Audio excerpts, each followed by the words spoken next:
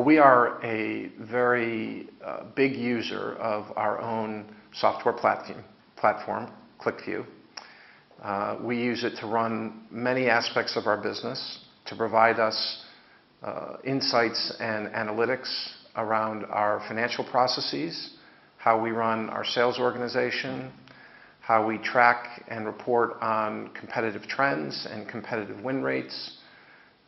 There's a wide variety of implementations that we use, including the establishment of dashboards for management and executives to manage the metrics that are most important to them in their part of the business.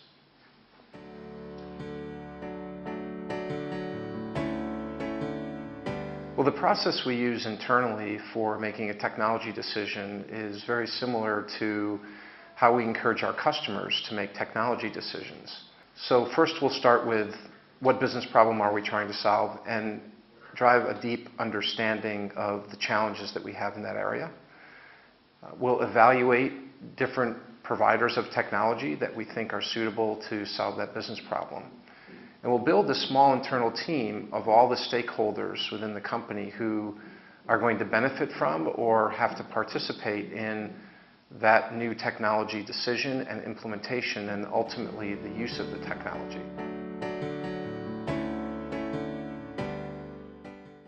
Well, technology decisions do require a bit of courage because although you need to be diligent in your evaluation of the technology, and finance certainly plays an important role in that, in the end there will always be some unknowns.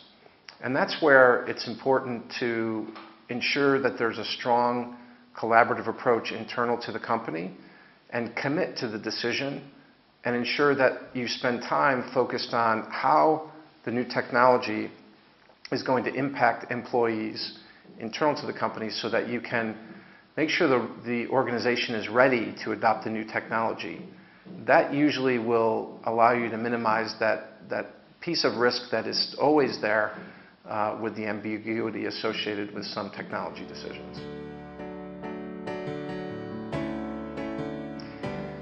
Well, I think it's important to build an internal steering group for the technology implementation that includes membership from many organizations, the organizations who are going to be impacted by the technology.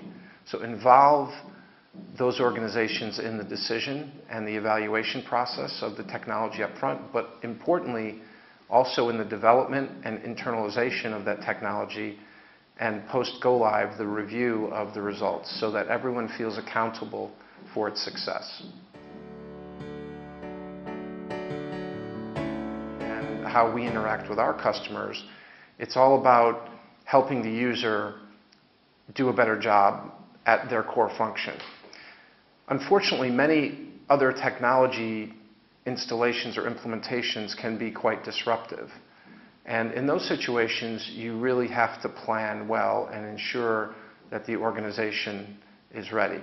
And you have to take your own decisions around how long you think the technology will take to be implemented and how much it's going to cost. Typically, there is some excitement about the new technology, and it can somehow sometimes cloud your understanding of the time it's going to take and the cost. So listen to yourself, not necessarily just the vendor from whom you're buying the software from, and importantly, get customer references from that technology provider. Understand from several of their customers whether they were able to implement the new technology on time and on budget, or if there were overruns and delays, factor those into your analysis up front. Well, CFOs have to be trusted business partners within the organization, and that applies to technology purchases as well. So broaden your network, open up lines of communication with your internal stakeholders, involve them in the decision process around technology and the development and the implementation, and you'll have a much better chance of success.